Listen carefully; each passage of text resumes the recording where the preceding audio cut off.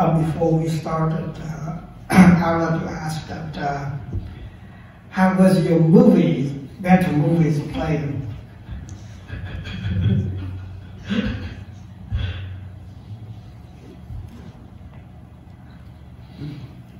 Scary. Scary. Which means that you are mindful, and that's why you're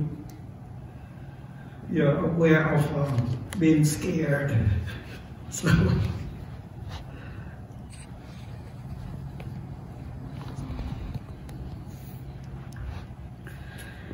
okay, we got a request last week about the Heart Sutra, and on page 7.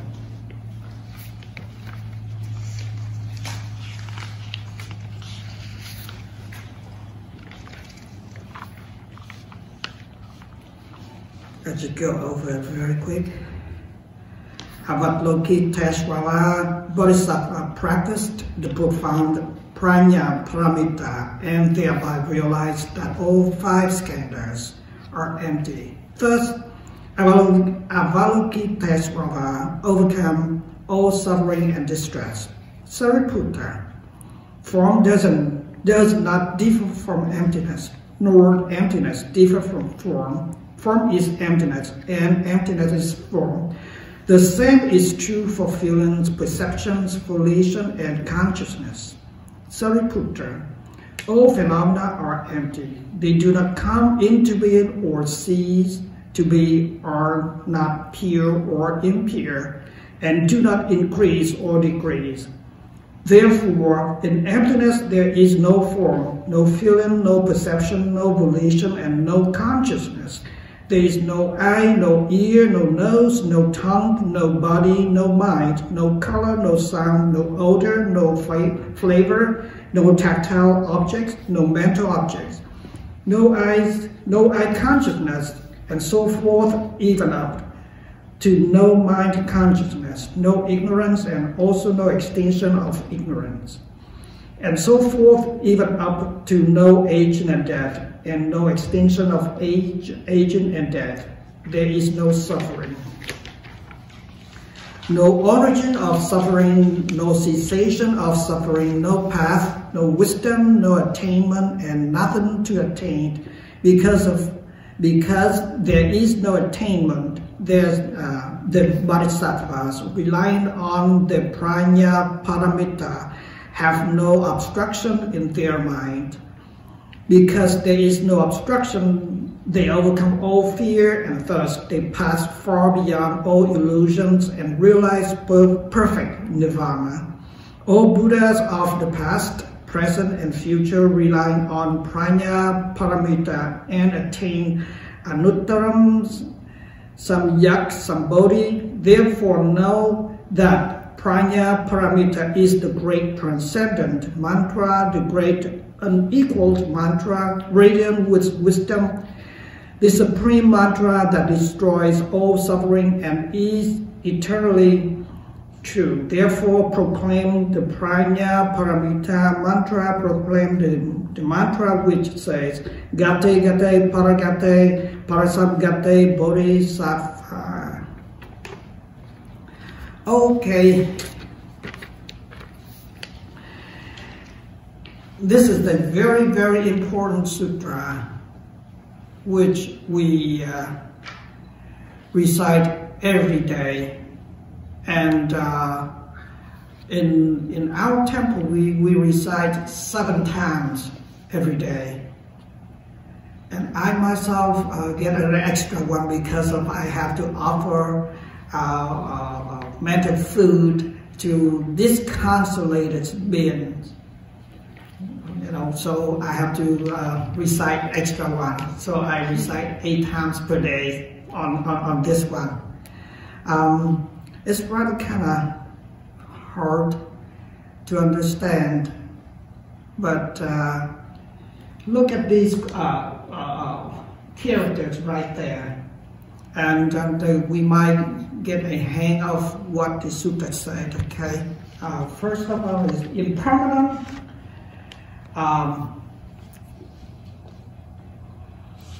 Everything is impermanent.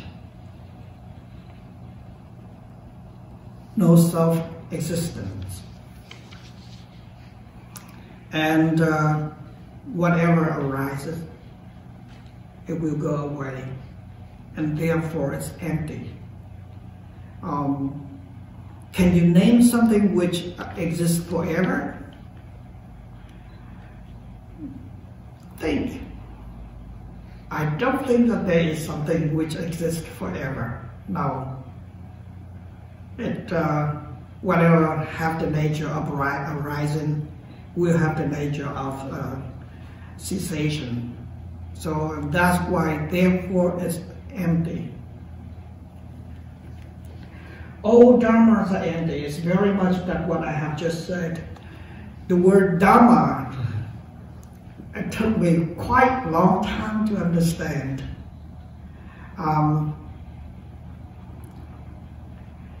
You have a duty to go to work in the morning. It's dharma. You have an age. It's dharma. You have a mental image. It's dharma.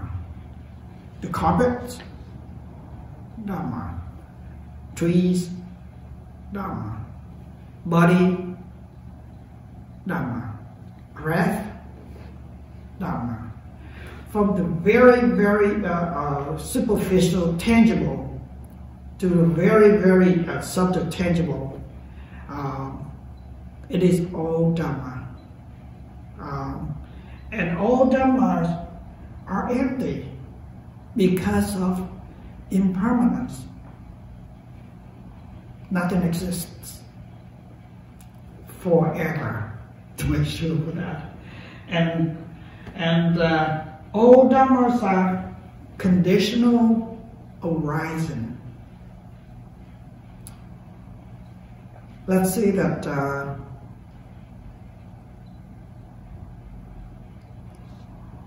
you smell something good, but because of you have a nose portal,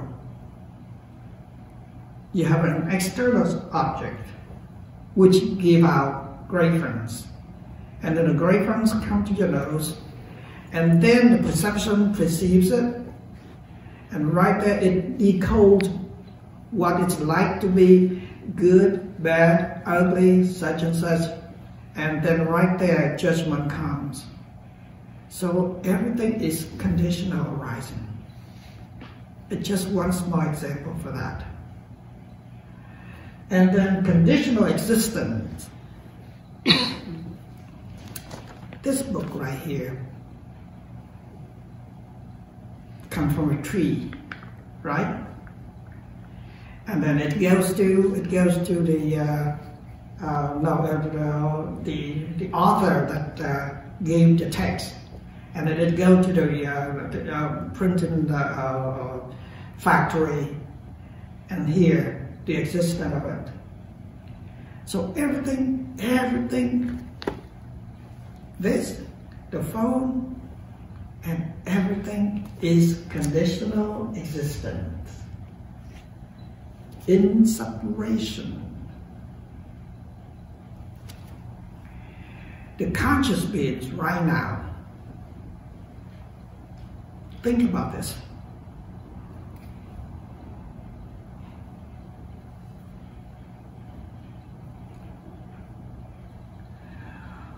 The existence of this because of earlier that we read through, they said 5 skandhas, which means 5 aggregates. That's all, 5 aggregates.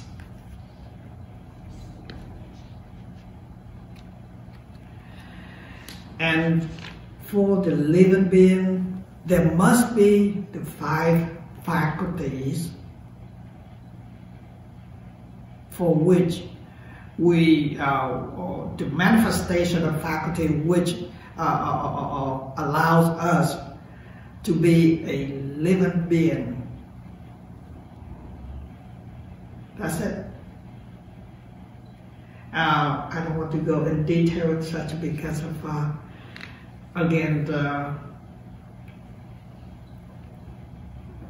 let me go sidebar a little bit. Before I came to Buddhism, I didn't know anything. So everything is new to me. All the terms and the practices and everything. So at the beginning, it was kind of thrown off. So just be patient. Everything is new concept, new perceptions, and such and such. But it's just like the beginning of a dawn that I put a seed into your consciousness, and from there it begins to grow every day. Every day we dig down into what we've learned, we gain the experience and we get the knowledge, and from there that here I am. So don't get discouraged if anything that you don't understand, such and such, because of it's very simple. It's the human nature. That's it. So everything is inseparable, for which the existence of you, because of this existence of me, and my existence because of you too. So the interweaving that for the existence to manifest, and from this that comes to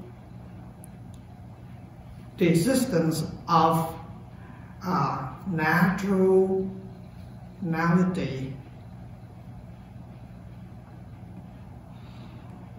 I'm kind of concerned when I use the word naturalism.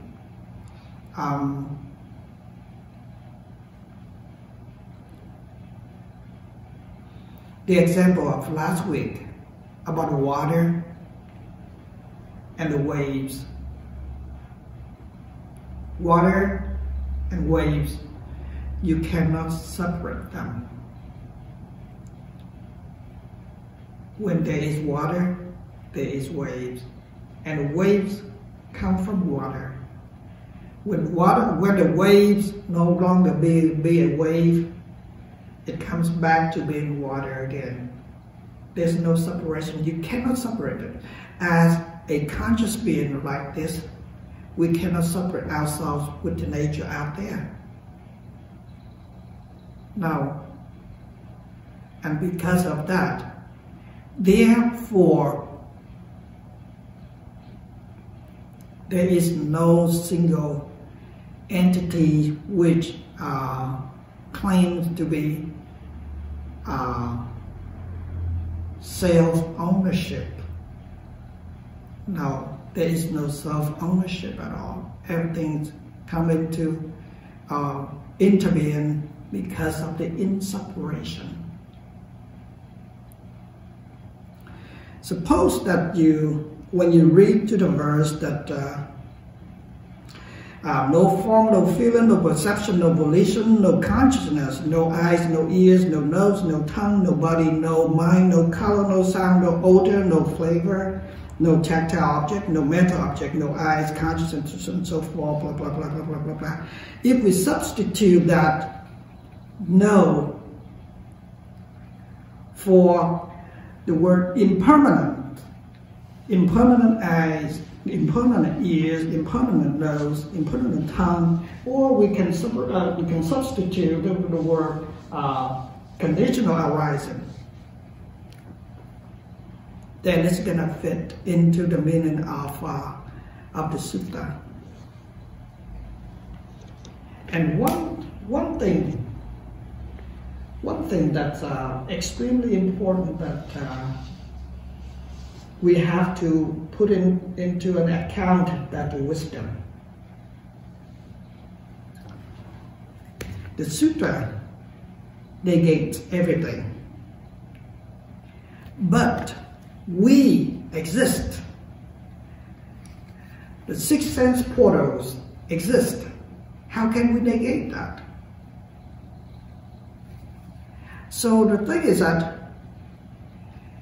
we come to the natural neutrality, which is negate but don't refute.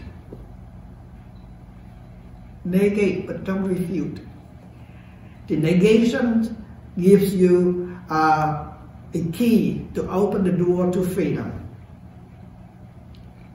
But don't refute, because of if you refute, it might lead you to the wrong direction. Oh, everything's empty, so I don't have to go to work. I don't have to support my partners. I don't have to support my child because everything is empty. So I can go and rob the bank.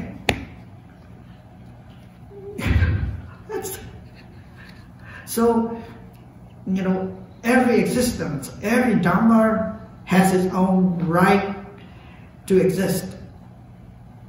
But don't attach to it. And that is the wisdom. And they all negate everything because of the sutra knows that we attach. Whatever we do, we attached.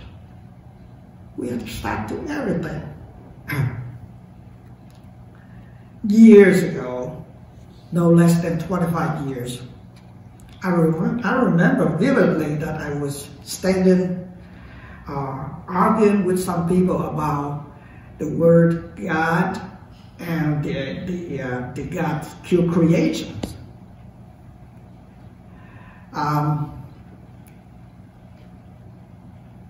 I learned the definition from someone who imposed the definition which he knows, and then he transmitted to me, and then somehow I get detached to it, and I always think that, oh, this is how the word God means, and such. So I argue against them. And then maybe 20 years later, when I've read Thomas Merton, a very radical Catholic monk, and I found out, holy, it was the same as the infinite and the finite, which I use a lot. The inseparation of the nature in that, in everything, and the substantiality, the substance and the emptiness are the same thing, but they are not separate. They cannot separate. The substance means for the finite mind. The emptiness means for the consciousness. And if you think that God is consciousness, then the concept of God creates everything fits into the context of the consciousness and the finite mind. Same thing. I forget my piece of paper. And then, I'm very open-minded. Very, very open-minded. Even though that I follow one path. I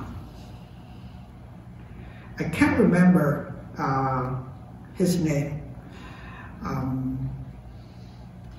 Something, and then Ananda, a young monk, young Hindu monk, the abbot of New York Vedanta Society. he gave many, many beautiful talks in which fit the categories of Buddhism, of the Buddha nature and the mind. That's it. Still the same. So, because of last week, we have a little bit of a discussion about the self, the great self and the little self. In Hinduism, great self means consciousness, means Buddha nature. That's it. That's it. And the small self means that the variation of the mind, the multiplication and the expansion of the mind. That's it. So they're all the same thing, saying the same thing but different name.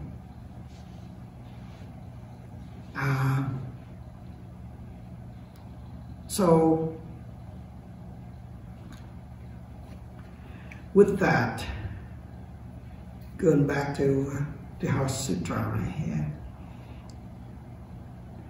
the negation doesn't mean that you're gonna denounce everything. No, you keep everything intact, which who you are is who you are.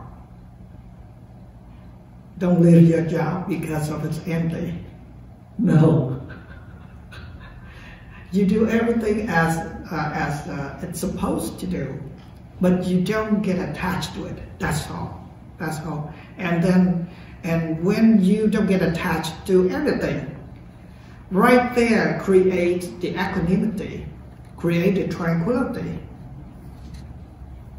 And the equanimity and tranquility is nirvana. There's nothing else.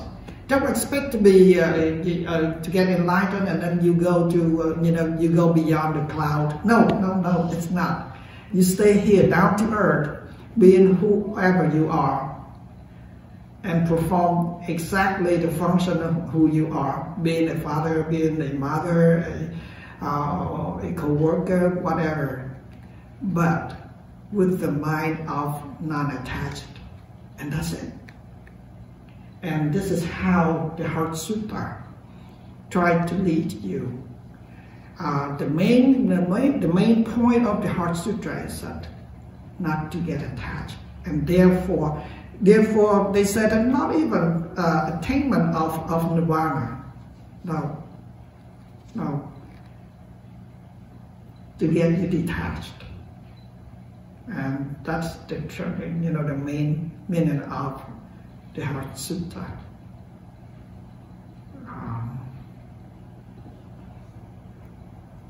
I'm opening the questions.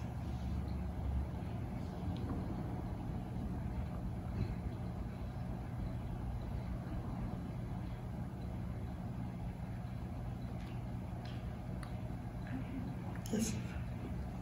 So I was meditating while two people were watching TV and I was just in the same room. And I've been somewhere that you could call it actually kind of emptiness, like nothing exists. And I said, oh, are they really there? Or I just wanted to explore the concept. And then I was meditating and I opened my eyes and someone says, where did you go? You got lost. And I said, oh, they exist. So,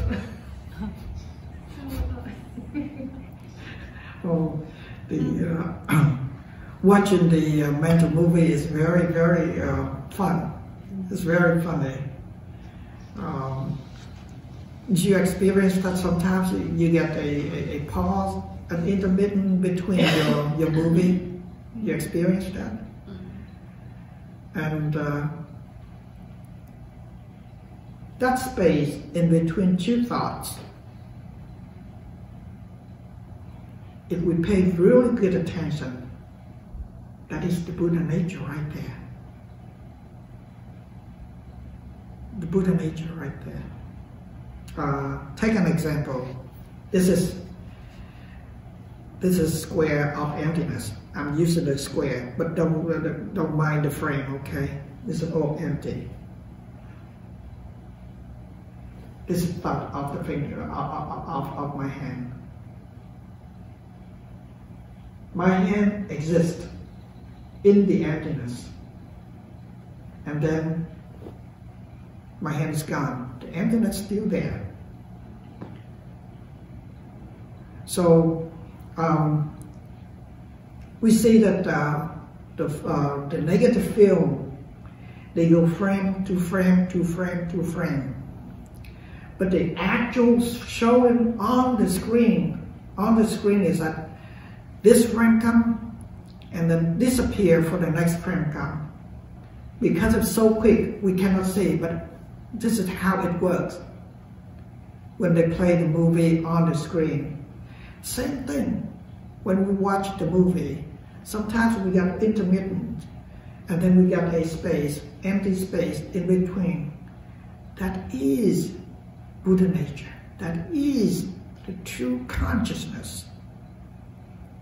Very easy. But because of we get attached to forms, we used to it too much. We used to it for so long, for many eons. And that's why that when that comes and it's a, oh, this is me. Oh, where's me? And such. So same thing with everything: eyes, ear, nose, tongue, sight, sound, or perception, volition, sensation. You know, sensations are impermanent or no self too, because of in deep sleep you don't feel your body, right? Yeah. So sensation has no, self-ownership at all. No. And therefore everything is empty. Everything is conditional arising or conditional existence. So when I opened my eyes, then I heard this person was seeing. So when I closed my eyes, it didn't happen. So our senses, like opening my eyes. Oh. So when my eyes were closed, nobody said anything. Okay, so you don't see anyone, but you heard the voice. No, I didn't hear. When I opened my eyes, then somebody questioned. So Okay. opening the eyes, using senses to cause me to interact with that form, right? Is that what?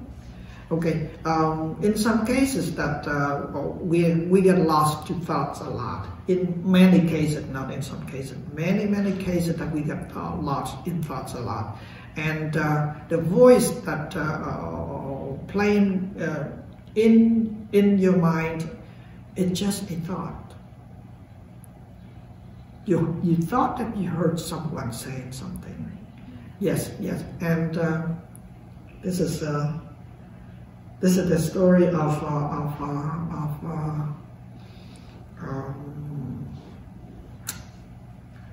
great meditation teacher, Joseph Goldstein. As he was sitting, and then he thought that he heard a voice coming down from the pipe, running up there. And then he thought that he heard someone saying about someone killing someone. And this happened in the meditation center. And then he said that, why didn't they tell me such a thing like that? It's a big thing. It's a great matter, important matter. So why didn't they report it to me? And such, blah, blah, blah, blah, blah, blah, until he opened his eye. Oh, there's no one. Nothing is happening. So it's just the imagination of the thought. Now, because of you gain some level of tranquility, then the mind begins to play its own movie. Watch out for this one. Watch out for this one. The mind begins to play its own movie. And this is how it is. Just like that when you, especially in the dream, you don't have any control over the dream. And then sometimes you see the weird avatar playing some weird movie, and I do too. I see some man with an ox head, such a thing like that. So, you know, the mind has its own life, has its own agenda, has its own activities, and such and such. To put this into account, the dream, in my analogy, okay, the dream is like a combination which you absorbed during the waking state. You see, you hear, you smell, you taste, you touch, everything that it report, you know, back into your consciousness during the sleeping state, which you have no control, and then the mind its own start playing itself in a different combination instead of A, B, C, D when we are at waking state. But when sleep, it can go C, A, B, D. And therefore we have a weird dream and such and such. That's my analogy. So it's, you know, the imagination that, like I said again, that when we gain some tranquility, the mind start playing such and such. Sitting right here, I experience that all the time. Yeah. So nothing to worry about.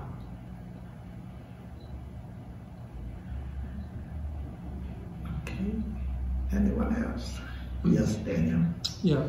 So to hear, were you saying that because your eyes were closed and you're very peaceful, that in some way it felt like the other people weren't there anymore or didn't exist anymore, kind of?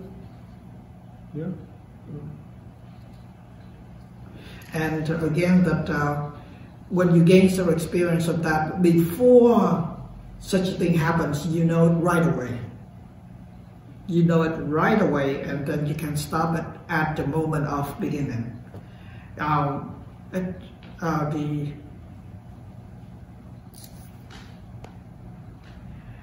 The first time you don't know, so you let it be. But once you experienced it, then the second time you catch on very quick. Or you catch on a little bit later, but then you recognize it right away, and then you come back to you know, state of being. As you gain more experience of that, at the very moment of beginning, you can feel it, and then you can stop it right away. That's how it is. That's how the mind is. There are two ways. One way is that when we are not experiencing in meditation, we tend to chase it away. We tend to push it away and replace it for a different, you know, object. Well, again, because of fear and such and such. But as for the experienced meditator, avatar is the consciousness. Consciousness is avatar. Water, waves are the same thing, like this. And then when you see that avatar, you say, immediately that you know this is consciousness. And then you go back to being peaceful right away. You don't have to suppress, you don't have to do any other means to deal with it. And this is for the experienced meditator. Yes, Daniel. Yeah, I would just say it's not that surprising to me that somebody would have that sensation, because there are some supposedly very intelligent people who really believe that. So there was this philosopher, Bishop Berkeley, you may have heard of him. Good, he's a good one. Yeah, so Bishop Berkeley, he lived in the 1600s or 1700s, around then, and he believed very strongly that, for example, if there was a sound in a forest and he wasn't there to hear it, then the sound didn't really exist, that there was no sound. And to me, of course, that's total nonsense. I mean, the sound is a vibration in the air, and there were other animals in the forest. They could hear the sound. You know, it didn't matter if he was there or not. But anyway, he really believed that if he couldn't hear that sound, it was a tree falling in the forest, that it didn't make a sound because he couldn't hear it. Bishop Barclay.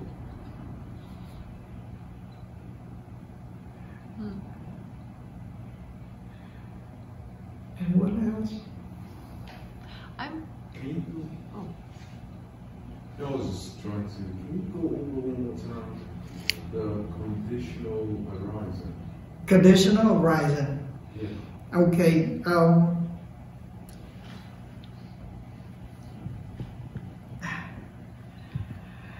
Rubber came from tree, and then people have a thought of making this, and then they took the rubber and they took the idea to have a protocol, and then they made it happen. So the system, because of the idea, because of the tree, because of the rubber of the tree, and because of the factory who made this, and therefore it exists. Yes. May I give another example? Yes, yes. All right. So conditional arising, if you have attachments, then you're going to suffer, okay? So your suffering arises from your attachments. And if you stop your attachments, then your suffering will stop. Okay. So conditional arising is basically if this, that. Yeah. And if not this, then not that. And it relates to attachment and suffering. One way to look at it. Thanks. Yeah. Yes. I learned that the colors don't really exist according to research. It comes from my mind. There are photons, and they don't have colors. So we see colors in our mind, but they don't exist outside. What you see here is the total whole spectrum of the color, but because of the material, which pass on all other color and retain only this color, and therefore you see it. You see this color. That's it.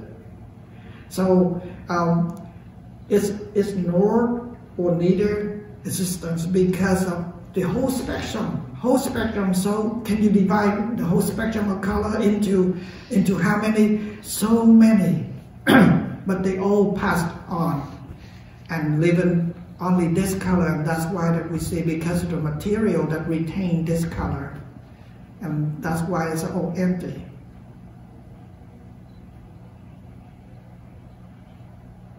Yeah, if I might add something. Yeah, you're absolutely right. It's very interesting, all about colors. And you already know there's some flowers to us that look very boring, but some of the insects, they can see different colors. They can see ultraviolet, which we cannot see. So some of the flowers, they look very different to certain birds, maybe a hummingbird or certain insects. And one interesting about color is that no matter how many classification of the colors are, when you combine them all equally, they become that color. They become brown. That's it. Yeah. So it's all empty, and it's not because of empty, only brown. But you see the whole spectrum of the colors in that brownness. Something like that. I'm curious about dreams.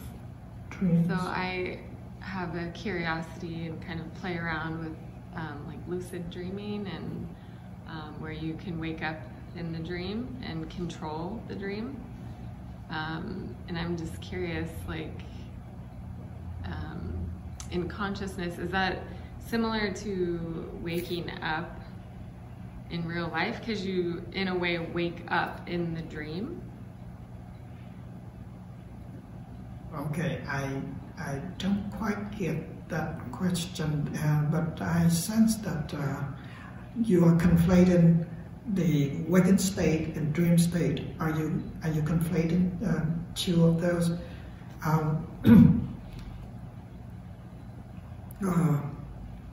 If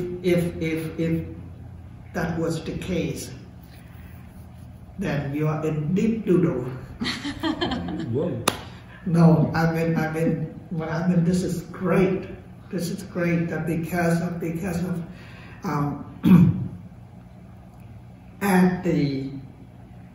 as of right now, we are the first perspective looking into the dream. Okay, so when we are dreaming, we are the first perspective looking into the dream. And the first perspective doesn't say that he's as first perspective, because of in dreaming you are in different characters. Sometimes you are yourself character, but sometimes you are a different character. But everything happened so vividly real, right? Yeah. So real until that you wake up. And you, this entity, say yourself, oh, it was a dream, right? Now, take that perspective as consciousness that looking at us right now. That's what I mean. Yes. Similar, because when I was meditating, I felt like I was dreaming. I'm kind of sleepy, but I was in a continuous story. Kind of like a dream, and then I, woke up. Yes. This is very, very hard to grasp hold. That because of if the first perspective as the consciousness looking at all of us right now, we're sitting in the temple talking and listening, looking up and down. This is a dream. This is all dreaming. We are all dreaming. It's just like that, we sleep and then we dreamt. Yeah. Exactly, but it's just the perspective that where it comes from. That's it. So this is very, very, very deep, profound, understanding. Are you saying that, like, you can influence your dream? So it's a little similar to even the waking state, because you're influencing your waking state? Yeah, it's very brief, but you can train your mind to wake up in dream. There's things that I do throughout the day. I count my fingers. There's certain cues that happen within a dream that you're dreaming. So if you practice while you're awake, actually, like right now, because you don't know you're dreaming until you wake up.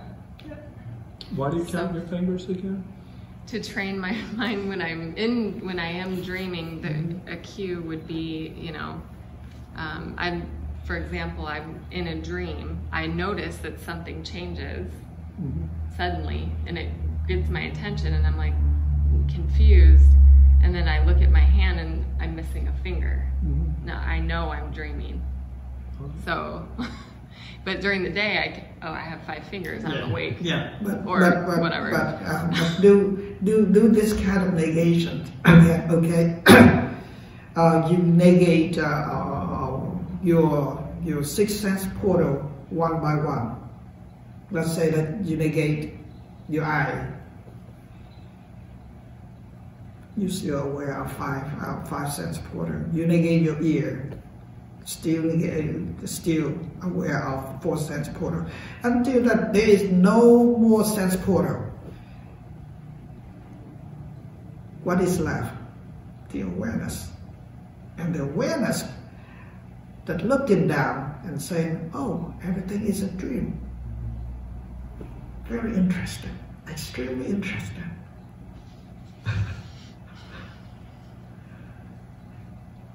Yes. I tried that in the meditation, which is called nodding, where you say, like, when I hear things, I'm like hearing, feeling, you know, thinking. I think when I'm meditating and I just let my mind loose, then I just have the dream, like the, you know, the movie going on and on and on. Yes. But when I'm aware and I'm counting what's happening, I guess you could use our breath, but I think the nodding to me, it seems like as soon as I'm aware of all those things, like how, like the 5 or 6 senses, then I get much more quicker for the consciousness. Okay. Cool. Yes. After doing my 10 days of Vipassana, I learned that we have defilement that we need to purify. So I've been working a lot on this. Is it difficult initially? Like I kind of feel like I'm suffering. It's like very scary. Is it normal or I'm doing something wrong? No, it's very normal. You're not only working with your defilements, you're working with your good deeds too. Be aware of defilements and be aware of the good deeds too. It's not only the defilement that you're aware of, because of we have a tendency that to push away the defilements and to keep the pleasant one. It's our tendency. So, but be aware of everything. Many people come to me, ask, why is there such an atrocity? Why is there a tsunami? Why is there earthquake? Why is there sickness and everything? Isn't it kind of unfair? No. Nature plays fairly, very fairly, because of, you see the beautiful sun today.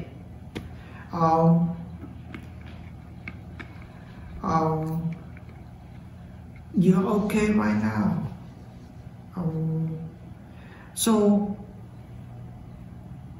it's come to the nature that between A to the end, there is nothing left. From good to bad, the existence of good and bad, everything, whatever you name it, it's there. So don't get discouraged when we meditate and then we found out, oh, I have a lot of defilement, I have a lot of afflictions. To me, it's a good sign. Because of now you detected yourself that, oh, there is such a condition existent in me, and that realization is the beginning to freedom. And it's very scary. No, nothing to be scared about. We all have that. Remember, this is how the mind is. I feel like becoming aware that one is dreaming and becoming aware during the day is the same awareness. It's just that in the first case, the body is sleeping. In the second case, the body is going about its normal daily activities, but it's the same awareness. Same awareness. Yes. That's a great realization right there. If I understood the question correctly, and if I understood the description of the dream correctly, the answer to the question. Yes. The awareness exists in the awareness during the waking state and the awareness during deep sleep, during the dream state are the same. It's only one awareness. When I dream, I'm not aware, and most of the time during the day, I'm not aware either. No. But the thing is that when you woke up and then you report it back, then there is awareness right there. For a brief moment, and then I'm unaware again. It's okay. It happens to everyone. And most people are never aware at all, ever.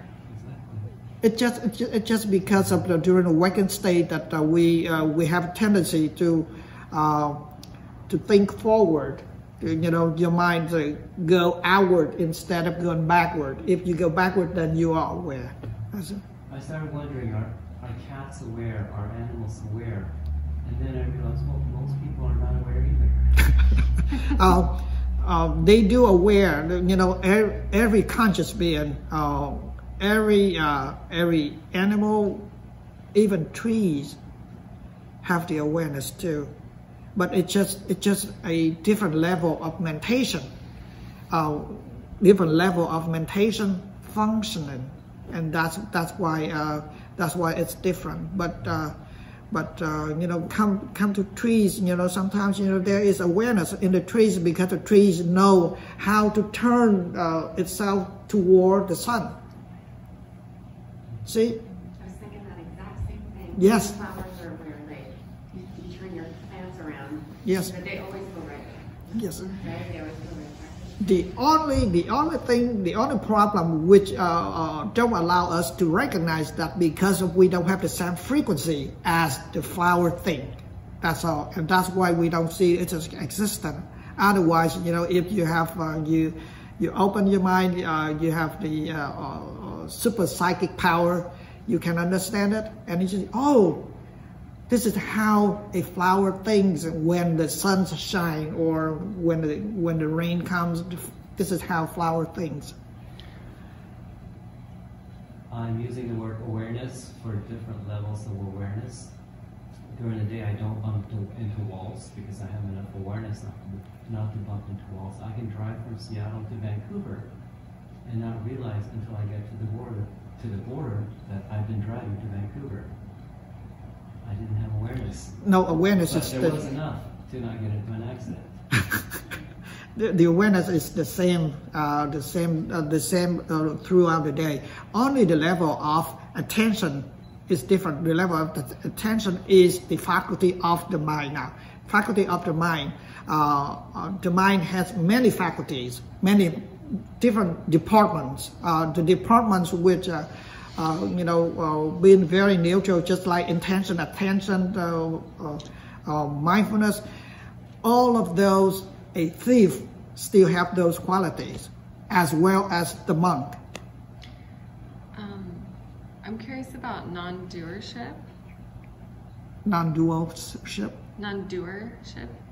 Non-doer. What word? What's the word? Non-doership. Doership? Yeah, like, driving, it's like, well, who is driving? Oh. Right? Because you don't need the awareness for the body to do what it does, right? It's just happening, and then the awareness, the automation that it's happening is the automation that drives you because of a lot. It happens a lot, with my brother-in-law. He's a heavy drunker, but he didn't know how he came home without getting an accident, and when he came to the door, he just collapsed. He didn't know anything more. It's just the automation that embedded. When you drive home, you don't need to think that, oh, I have to turn right, I have to turn left, I have to step on the brake, I have to slow down the car in order to be home. No, it's automatically. So this is very subtle. What I'm talking about, I think what we're both talking about is, if you look back on today, how many times today and what time did you practice mindfulness? Oh. I just did it one time, probably in the morning around 8:05. The rest of my day I wasn't practicing it, and I forgot to practice it. I didn't realize I wasn't practicing mindfulness until just now. Okay, because yes, there was awareness. I didn't bump into walls, and I did talk to people, and I answered their questions, but I did all that without mindfulness.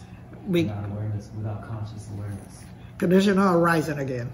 Conditional arising because right here that we are conditioned to be aware, and that's why we are aware.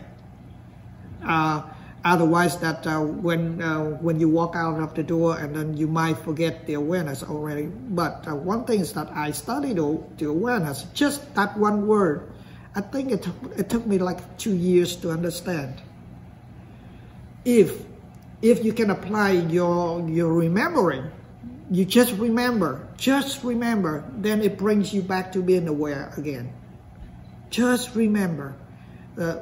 Most people don't pay attention to that word because especially in Zen tradition, they don't allow such a thing. But remembering allows you to turn yourself back to the primary object or whatever it is, to the state of being, state of present. And remembering. That's it. Just a comment, like sometimes I ask, am I aware?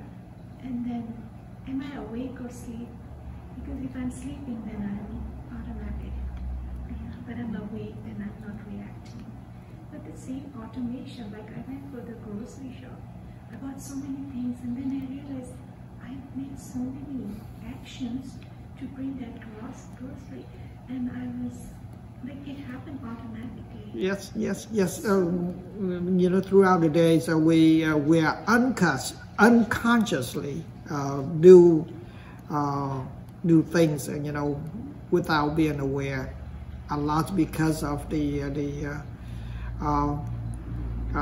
deep down inside you planned it already, and so when you walk into the supermarket, automatically that it goes to work. The mind that goes to work. That's it. Yes, you don't need to remember that. Sometimes you remember, sometimes you don't need to remember, but you still come and pick the right item. Yeah. Isn't the human being the only self-aware being? No. There's a lot.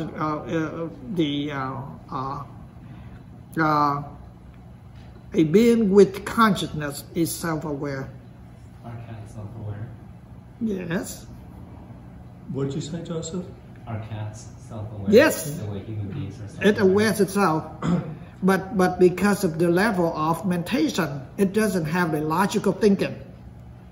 It doesn't have logical thinking. A lot of animals that doesn't have logical thinking. So because of the level of mentation, we can discern, we can philosophize, we can do a lot of things which cat cannot do. But it still can think, it still know, it still can play with you, and because they're not like self-conscious, they look in the mirror and they think it's another cat, or whatever. It's like they don't have that, like, right? Yeah. Now say, yeah, you're basically right. I believe elephants are thought to be self-aware. Is my understanding, because they grieve for the dead elephant, and they have all these behaviors that seem like they really do have some kind of self-awareness. If you observe, a hand with the chiclets, the hand protects the chiclets, so it has self-awareness, but a different level of mentation, of thinking, of and such. The hand, it may just be an instinct. That's the difference. There's this instinct versus consciousness or self-awareness. Yeah, I'm just thinking, like, it's relating to the whole, like, Adam and Eve story, right? Like, they weren't self-aware until they suddenly were. Oh goodness, I need to, like, It's just a matter of reflection. It's just a matter of realization that years ago that the movie Father of the Bride. Okay, his name Steve Martin. Steve Martin. He played the father, and then at the beginning of the movie, he said that I was suffering, but because during the suffering, I identify myself with the suffering. So therefore, I did not have that suffering until I realized that I suffer. That's like until as of right now, many of us don't realize some of which we are not aware of until that we realize that oh, I didn't have that before. This is what I'm lack of, and such. So it's just a matter of reflecting yourself and then realize it. So, which is great that you recognize that you have defilement, That is the first step, you know, to open the door to freedom. Yeah. If you don't recognize that, what happens? If you don't, then you keep going. If you don't, you're not going to come here. Such a thing. So, in a way, yes. Okay. Is it like you train your mind all your life? Yes. Use so the word. Driving the car. I mean, like when you walk upstairs, you're not looking because your body's already adapted. Yes. Like what you need to take. Yes. So I think it could be some instinct, but I think most of you are training your mind consciously on what you're doing throughout your life. Yes. Of course, the word training applies to Theravada tradition. Yes, we do train our mind. Yes. Okay.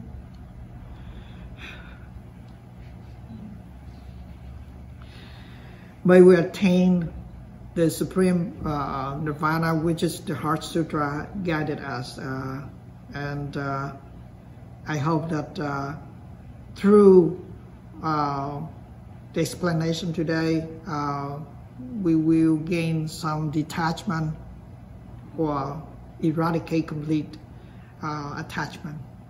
Thank you. It is so